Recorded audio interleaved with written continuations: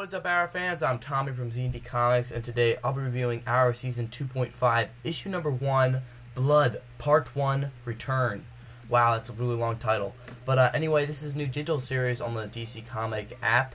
You can just find it there. You can actually pick these comics up at your local comic book store once a month. They basically do this every week or every Monday, and then after 4 issues, they put it into an actual comic and then ship it out to the store. So if you don't feel like, waiting and everything, you can just pick it up at the App Store. But if you feel like waiting for some stupid reason, you can just go to your store. They're also doing Flash Season 0, which is basically the same thing, a digital comic before the new premiere and everything. So you can also pick that up same time, Mondays, every single week. So anyway, let's get started with the review. So these digital comics are pretty short, so there's really not much to talk about. But basically what happens at the beginning, we get the sort of the intro to every episode we've seen so far. It's just that we see that it's in comic book form. The art looks pretty good. It's definitely dark. It's reminiscent to like Batman sort of.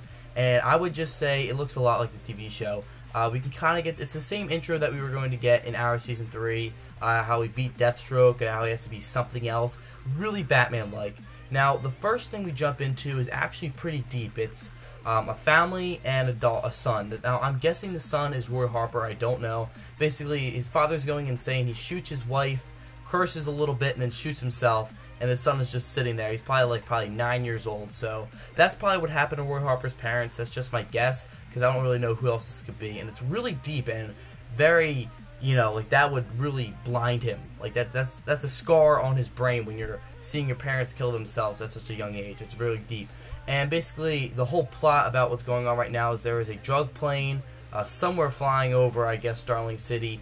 And basically, Roy Harper and Oliver Queen, they're calling themselves, we got Green Arrow, and basically they're calling him Speedy, or at least Green Arrow's calling him Speedy, and he's like, don't call me that, I'll pay you so much money.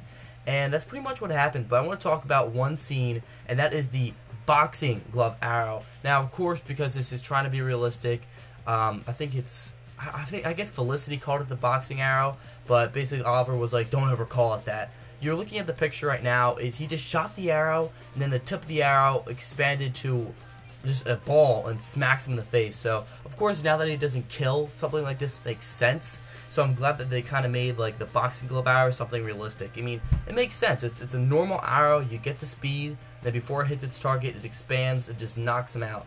I mean, I wish if they have this in the TV show, hopefully they can explain the technology behind it, because I like to be a little bit more realistic. Maybe, Ray Palmer can create this boxing glove arrow, but of course this is before the Season 3 premiere, so that can't really happen. But yeah, pretty much they take over the plane, and we find that there's one more guy missing. Oliver shoots an arrow, scrapes Roy Harper against the chest, or I think the arm, and then shoots the guy in the shoulder. And the plane, because they had to open up the plane literally with an explosive arrow, Roy Harper goes flying out. And that's pretty much it. The next episode, or the next thing, is going to be called Blood Lives. So this is pretty interesting. I mean, this takes place between Season 2 and Season 3.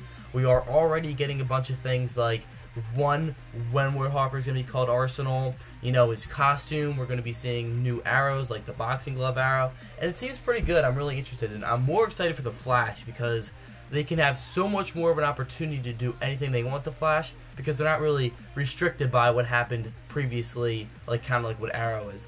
But anyway, this was a pretty good issue. I give it a 7.5 out of 10. Nothing too good, but a good start. So what are your thoughts on it? If you didn't pick it up, I highly suggest you do. It's a great issue, or you can just wait to get it at your comic book store. But anyway, thank you for watching. Remember to like this video. If you want more reviews, I'll see you later. Have a great day. Ready, aim, fire.